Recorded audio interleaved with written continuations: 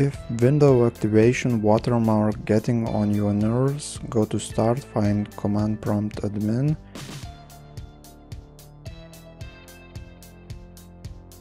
and type slmgr rearm command.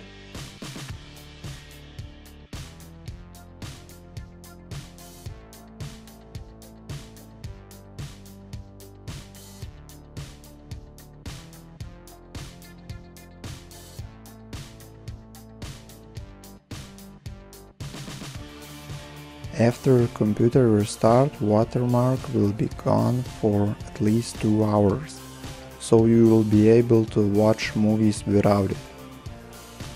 Step further would be go to eBay and find refurbished Windows 10 key.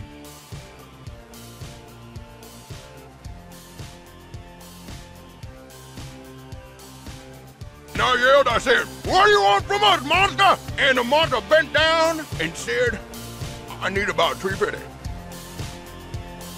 What's $3.50? $3.50.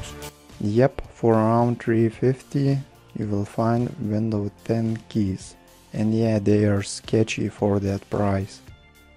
So first try to find seller who's been on eBay for at least few years and buy it.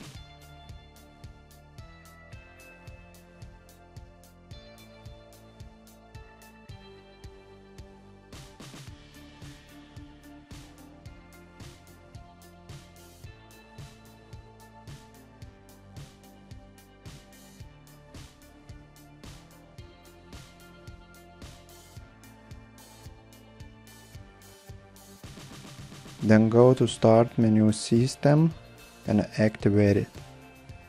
In my opinion, if you get at least a year or 6 months out of this key, it's definitely worth it.